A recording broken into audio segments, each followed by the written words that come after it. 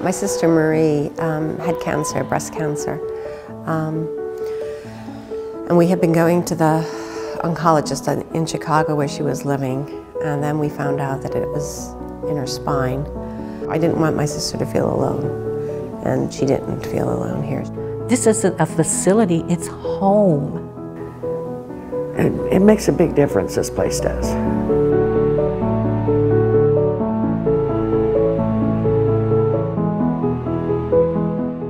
My dad took a nap one morning, a morning nap, and when he woke up, he didn't know anything anymore. He had a stroke in his sleep. I didn't want my dad to go to a nursing home, and they said, this is not a nursing home.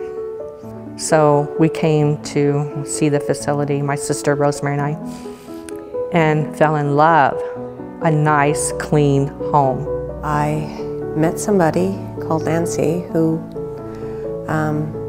told me about the Abbie Bryce house, which I'd never heard of.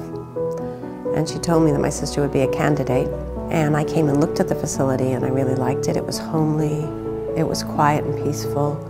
She had her own room here. She had a little garden out the back. She could go out in the summer, you know, it was summertime. So it made the world of difference to both Marie and to me. We try to involve our family members in it as much as possible, at the same time trying to offer them a break as well, and then the reassurance that everything is okay. They're okay while they're here with us. Once you've relieved them of that anxiety, you said, just come, sit with your mom, paint her fingernails, tell her a story, read her a story, bring flowers from home. Whatever it is that you want to do that the two of you enjoy together, that's what I want you to return to, and let us take on that responsibility for quality end-of-life care. I love going in and speaking to the residents and talking to them and holding their hands and giving hugs and relating to their family members. And this place is different in the aspect it's more like a home. Oh, I love this place. Bringing Dad here, I got to become a daughter again.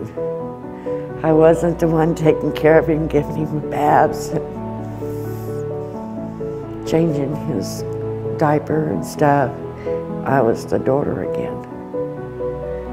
This place is a godsend. Everyone's Friendly. They get meals. They talk to them. It's one-on-one at times, and what more could you want for someone?